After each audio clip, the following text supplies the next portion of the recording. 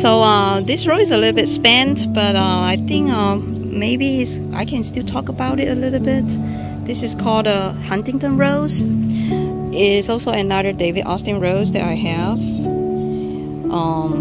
that I think is very special because of its form. It has this pointy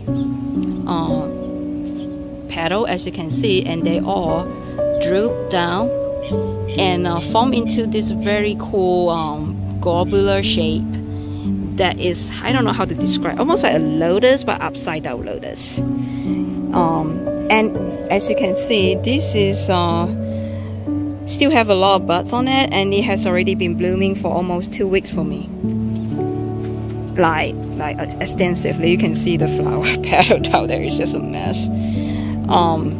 But yeah, it's a great bloomer, and it actually bloomed really well in the summer here as well.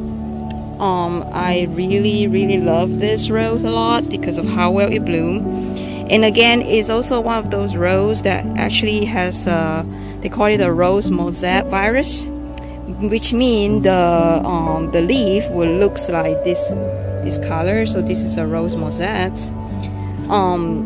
It's just ugly leaf, but does it affect its performance? Obviously no, as you can see already.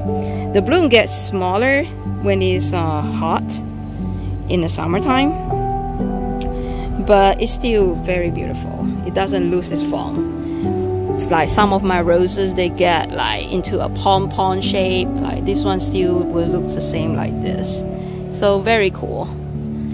And it will need some support because of this rose is kind of heavy as it grows bigger. It's not really a climber. It's really a shrub, but you will need to have some sort of support for it so that it's not gonna droop down too much.